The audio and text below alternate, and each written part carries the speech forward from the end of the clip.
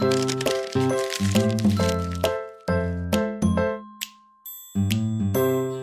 there, this is Heather with TwoBlooms.com, and in this Lightroom tutorial I am going to guide you through the importing process in Lightroom.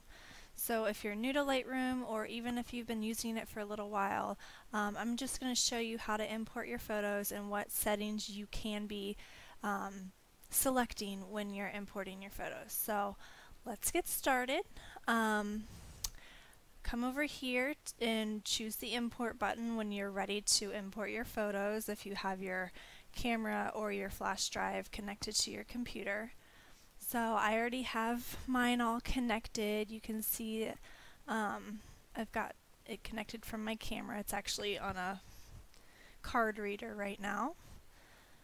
So you can see exactly what the source is, what device it's coming from. You can also choose if you'd like to import photos from your local disk or from anywhere else on your computer. You can come up here and you can choose anywhere on your computer that you'd like to import from. So this is already pre-selected because this is how I import my photos usually every time that I do.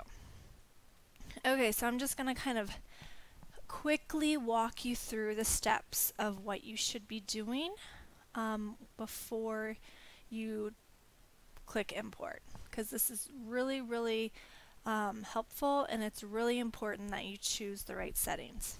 So I'm going to start from the left, which we covered, and go all the way over to the right. So you have these options up here: copy as DNG, copy, move, and add. So we are going to be copying these photos because I want to make a copy from my flash drive to my computer. So we're not actually importing the photos into Lightroom, we're going to be importing them onto the computer, and then they will be read through Lightroom. So I could choose copy as DNG. This is basically a universal RAW format. You can see that I have Nikon RAW files because I shot in RAW. But this takes a little bit longer. I can do that at a different time. I can convert those as a DNG later on if I want to. So right now I'm just going to choose copy. Move and add is basically if you're moving photos that have already been that are already on your hard drive, and then adding photos, you can add them from another device. So we're not going to get into that. So I'm just going to choose copy. And then over here, you're going to see where it's being copied to. And it's at my local disk, and it's under my pictures. This is where all of my pictures get copied to. So all of my Lightroom photos are under my pictures folder in my computer. And I also back these up later on, which is a different topic for discussion. So you're going to see these menus down here, and if you don't, just go ahead and unclick or click the arrows. And for file handling, this is just for the previews. I just do minimal previews because if you choose standard or 1:1, it's going to take more time, and it's going to slow up your Lightroom. You can choose don't import suspected duplicates if you're using the same card, which I don't recommend if you haven't formatted your card and you come in and bring new photos in. This could be helpful because then you don't want to import the same photos again. So I always have this checked even though I format my cards, so I'm never re-importing the same photos. You can choose to make a second copy, and you could do this like you could choose a backup drive or like a portable hard drive. I am leaving this blank for now. And for file renaming, this is important if you're wanting to stay really organized. So you can rename these files to whatever you'd like. So you can have custom name, the date, file, any of these, and you can come over here and you can edit, make your own presets for that too. So for renaming files, you can even, put in your own custom text. I usually just leave it like this. You can see Untitled. I'm just going to do boys. Whoops, if I can type. Boys, and then so here's the sample down here. This is what my files will look like. And I don't go crazy with the file renaming because I leave my photos really, really organized in my Lightroom catalog and my Lightroom folders. So it's not a big deal for me. And you can also choose to not rename them at all. So they're just going to be named, the DSC0748. So it's really a personal preference. So I'm going to go ahead and close these. And then you have this apply during import, develop settings, and metadata. Develop settings, you can basically use any of your presets that you have in the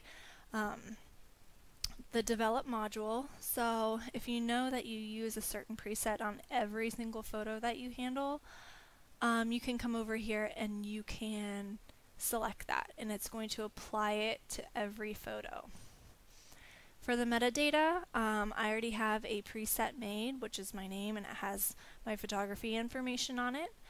If you don't have a preset made, you can come over here and click New, and create your own preset with your metadata, and that's going to be stamped onto all of your photos when they're imported. So that's really, really important.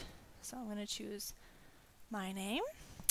You can also type in different keywords. This is a later subject, a later video subject, but basically keywords are words that you can use to describe your photos. So if there's keywords that all of these photos have in common, you can go ahead and type that in, or you can do keywords later. So I'm going to just type those in later. And then this is really important. This is the destination where your photos are going to be put. So you can see that down here they're under my pictures drive, under my pictures folder on my hard drive, under the 2015 folder, and it's going to create a new folder with the date on it. So once I have all of these selections made and I'm okay with it, I'm going to go ahead and click Import. And that is going to start the importing process. And you can see down here, this is where my folder was created with the date, and I can come back here and I can rename this folder any way that I'd like to, which I will, and that's for another video topic too. So I hope that you found this tutorial useful for importing photos. If you would like a really clear-cut video and a further look into the importing process, make sure you check out my online learning course, the Lightroom Lush.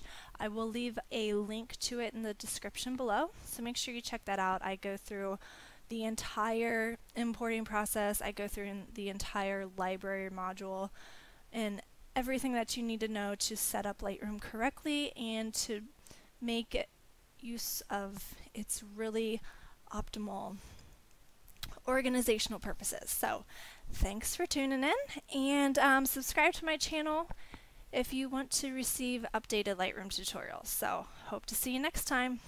Bye.